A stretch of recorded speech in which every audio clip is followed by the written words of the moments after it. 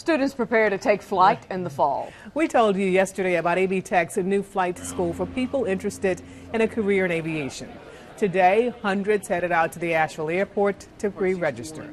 Prospective students were able to learn more about the program, meet instructors, and talk to financial advisors, all before regular registration begins. Wish I'd started 20 years ago. These people are going to be able to be commercial pilots. I'm a little old for it. I'm past 30. But these people are going to be able to be commercial pilots. I would have loved to have done that. She's excited, isn't she? Oh, yes. Yeah. Classes begin in August.